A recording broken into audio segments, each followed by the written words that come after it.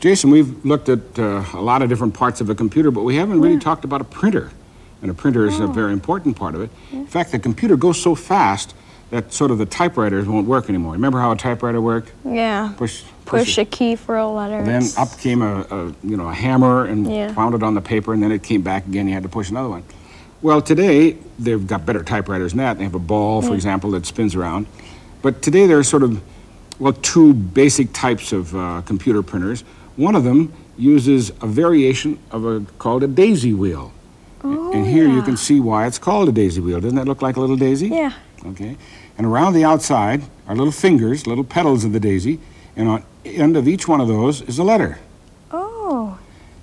So that this can spin back and forth very quickly, and then when it gets in the right position, a hammer comes from behind and pokes it. And so that would hit the paper and make the letter. Right. So now you have much less moving parts, and it can go at fairly high speed. So that's one kind. That makes sort of what they call letter quality, using a daisy wheel of some kind. Then the other one is called dot matrix. And here I have a matrix. There's 5 spaces in this direction, and 1, 2, 3, 4, 5, 6, 7 in that direction. And I have formed the letter A with these little red balls. Now, the little red balls stand for wires. So when the computer sends a signal, it says, push this wire, that wire, this wire, this wire, this wire, this wire, this wire to print the letter A. Okay, now we want the letter B, so you rearrange the little wires. Well. Here are more wires over here if you need them. Okay.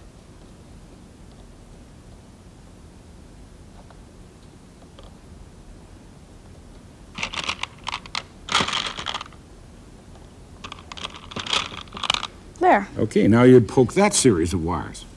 And this means that the computer can go very, very quickly because it sends a signal up to the print head to print each one of those wires in whatever form that it's called for the character. Now, in fact, I've got it all set up. Come on over here and take a look at this. You hold that switch down right there. All right. And I can turn on the printer, and it's now going to print every one of the wire combinations that's in the printer. Okay, I'm holding it down. Okay, now let go.